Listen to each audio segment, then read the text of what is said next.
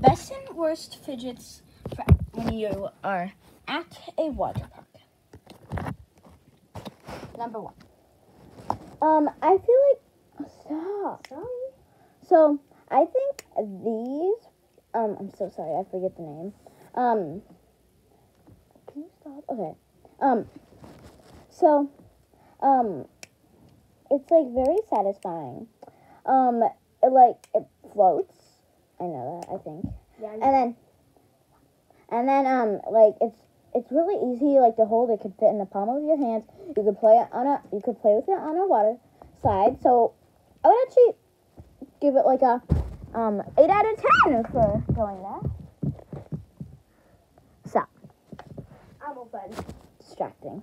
All right. So needles. Any type of needles. Maybe. But if you are eating, never ever set this down because they're gonna think it's an orange. Like how one time I went like, oh, I have hair on it.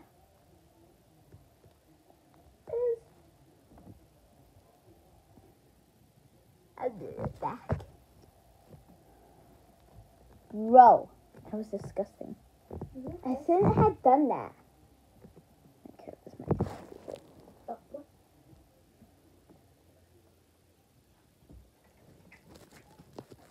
Alright.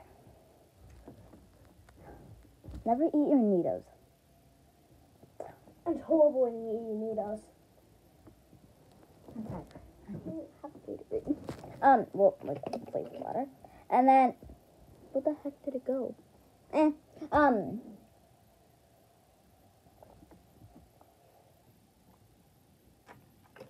So, mini pops. I feel like they will be very good. These float. You could eat if you're on the sand and you're on a beach. When you're at a water park, we're not talking about the beach.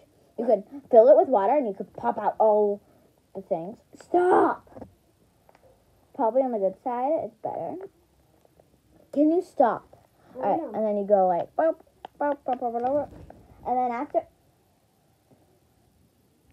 after that, I think this would be like so good.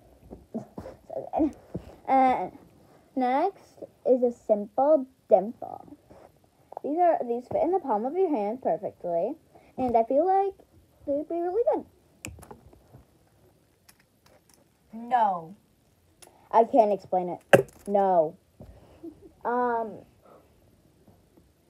Any type of pop-ups are amazing. Just mini ones I would recommend. So